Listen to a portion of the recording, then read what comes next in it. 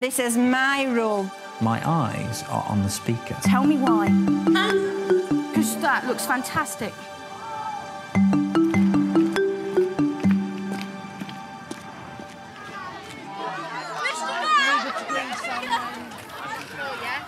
Class, would you like to come and line up over here? It's day one of a new school year at the Meadows Primary School in Lincoln. One behind the other.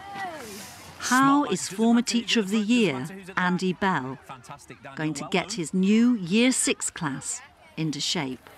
OK, boys and girls, listen ever so carefully, and I'd like you to put your coat on your peg, your lunchbox on the top, and anything else that you might have on the bench. And then when you get into the classroom, your book is in one of the places, and you need to find your book and sit down quietly, and I'll tell you what we're going to do.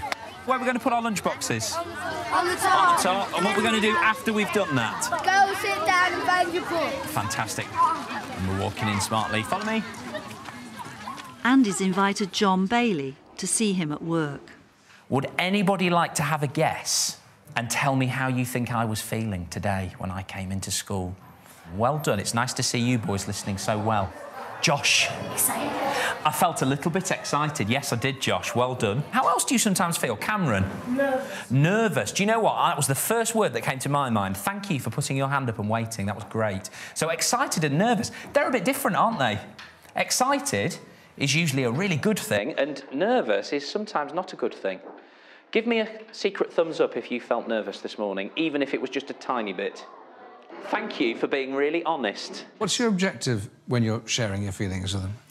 First of all, to get them to the position where they feel able to talk openly about something that might be going on inside, and that might not always be about feelings, but in the future it might be that I want them to be honest about something or to tell the truth. So I think really it's to... And also it's to show them what I'm like. Good morning, Monica. Good morning. How are you today? Okay.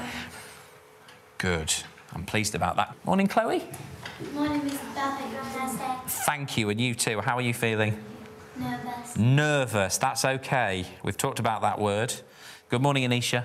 Good morning. How are you?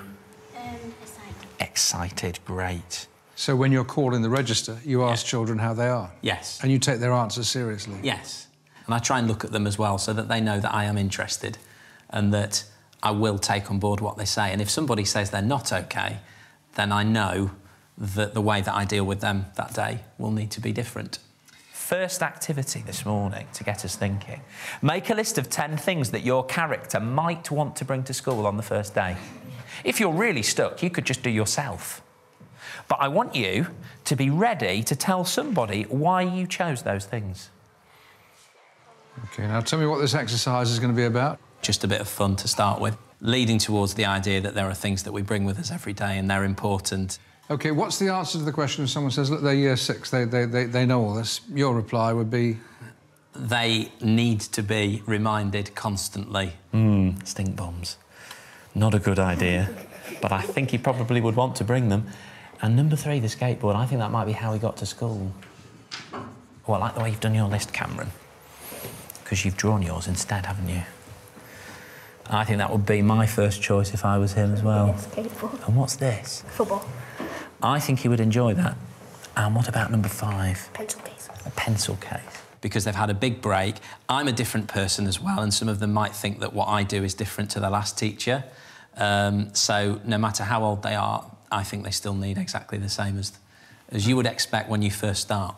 Having got the children settled, Andy raises the issue of sound levels. The football is on silent. How do you think we ought to be working when we're learning about this together? What should we be doing? Should we be talking a lot? Should we be talking a little bit? Do we need to be talking? If I put it up here, do you think there would be anything on your pages at the end of 15 or 20 minutes? Oh, who said it depends? It does depend. It does depend on the kind of learner that you are, because some people can talk a lot and still get things done. But I'm going to make the choice for you this morning, because it's the beginning of term. I'm going to put it just above. This says, on your own, no nattering. That's great. So just talk me through your noise level system. OK, it's almost like, sometimes I call it a noisometer. Yes. Silence at the bottom. The next step up is on your own, and then in brackets it says no nattering. So the idea is that you're doing something on your own. You might need to talk to somebody, but it shouldn't just be general chit-chat. Then it says partner talk, where they're doing an activity which will involve talking on a more general level, and then team talk, which is maybe where they're working in a group or collaboratively. So that just gives them an idea of what the atmosphere should be like and what it should sound like in the room. Excellent. I think that's absolutely exemplary, and I'm very pleased to see it as well, because children need to be talking more than teachers in rooms. Yes. If you hear this, it means it's what? It means it's raining. But it also means something else. And I think you're all very clever, because Matthew and Daniel did something when they heard it.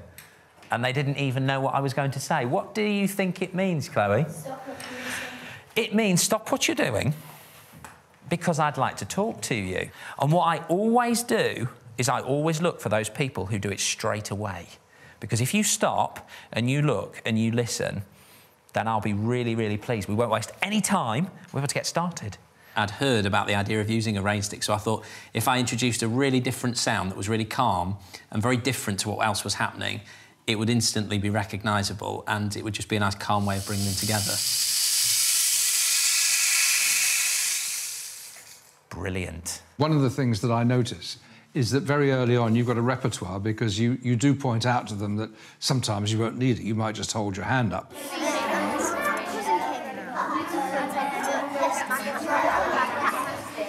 Looking carefully. Well done. Can see some hands up. Well done. That time, just use my hand. Everybody was ready. Fantastic. If you see me with my hand up, put your hand up. We'll see how quickly we can be ready. Courtney, are we looking? OK, we'll talk to you in a second. OK, a couple of things to show you this morning. First of all the way through the day, I'm going to be looking carefully for people each session of the day who I think really do their learning in the best way. It might be because you are really concentrating. It might be because you do your best. It might be because you listen really well to your partner. But I have some good work tickets here, and I will write your name on it, and I will write why. And on this side, there's a little ticket, and then we're going to put it in the Homer Simpson tin. And at the end of the week, I will draw 2 or maybe 3 of these out for a special prize. And it's not just for people who get everything right, it's for people who try their best in their learning, OK? Just freeze that picture there. Let no one out there believe that they're too old for tangible rewards. No, absolutely. Homer Simpson and the tickets in the tin. Yeah. Bam-a-loo. That's going in big time, isn't it? This is if you do something that is just absolutely amazing. If you get one of these, that is extra special. Why do we give children tangible rewards? Well, I think you constantly need encouragement in order to want to take the next step. Some children find things very difficult, and I think if they know that when I've reached this step, somebody's noticed and they've said, well done, you've done a good job, it gives you that incentive to keep going. All those stickers, they end up on magnets on the fridges. Yeah. They end up in shoe boxes. Yes. They get saved for uncles and aunts to see them. They're an incredibly powerful motivator. They are. Give me 5. Just show me 5. 5. Next, the rules for listening. Now, give me 5 is also a way that we remember how it's really good to sit when we're listening and working and learning as a class together. And if I say give me 5, then there are 5 things that we need to do. Number 1 means I'm keeping my hands to myself. Now, if you're sitting next to someone whose hands are wandering all over, it can distract you. So we keep our hands to ourselves. OK. Number 2 says my feet are still. If you're sitting on the carpet, if you're sitting at the table, it helps us to concentrate if we're not moving them all over the place and making a noise. Number 3 says I'm silent, and there's a funny picture with a mouth that's a zip. OK? There are some times in the day when we need to be silent because everybody needs to hear what's going on. So that's number 3. Number 4 says my eyes are on the speaker. It's really polite if someone's talking to look at them. Because if I'm having a conversation with someone and they're doing this, I don't think they're interested. And number 5, funny picture of a dog. My mind's ready. That means when we get to 5, we're all ready to learn, and I shouldn't need to go back and say, oh, number 2, number 1, someone's forgetting. OK? So if I say give me 5, that's what we do.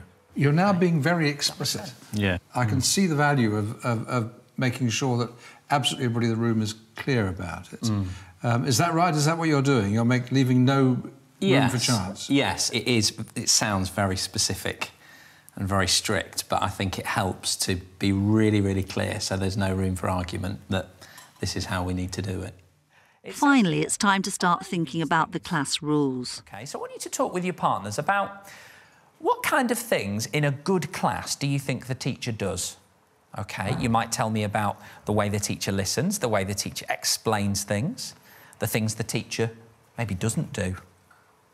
The next one says, I'd like the children in my class to do these things. OK? So that will be a list of the way that you think the children in your class should behave. Number 1. OK? Thank you, good boy. Underneath it says, I'd like the day to include. What kind of things do you think in our school day help us to learn really well? Can you talk to me about what's going to be happening over this next period? Yes, the children are going to spend a little bit of time working in groups to talk about the type of class that they'd like to belong to, really without me ever mentioning rules or routines. And don't be mean. What's being mean? What kind of things? Vicious.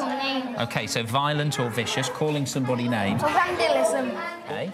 And then at a later date we'll come back to that and look at it in a bit more detail and then maybe share the things that are common to all of them and then bring them out one by one and then say, you know, if we want our class to be like this, how are we going to achieve it? So then to ask them questions about how we can get there and then they form the basis for the rules. And you want them involved in it because? I want them to take ownership of it and also to see why we have them in the first place. So I think if they've been part of it, then they'll understand the reason rather than me saying, this is what we're doing and it's my choice. 2 weeks on, John checks how Andy's rules and routines are coming together. Well done. 7, then number 2. It would go 1, 3. 3 Yes, and 2 and 1. I'm ready. OK. My first success star this morning is Monica. Monica, I've been watching. You've been listening so well. I'm going to put your name up here later. 3 and 2 and 1. Can we just put our pencils down this way? Sam, I've got a smiley face here which is on its way to you and Loretta. You appear to be teaching effortlessly. But all the things that we talked about, I can see. You've just given a child a Gold Achievement Star or a pair of children. The football's there. Is it a job done in terms of managing their behaviour? I always make a point of continually just doing the same thing and keep reinforcing it. And through the year, I'll maybe change things slightly, do things in a slightly different way, just to so they don't get bored with things. But, yeah, I'm quite happy with how it's working at the moment.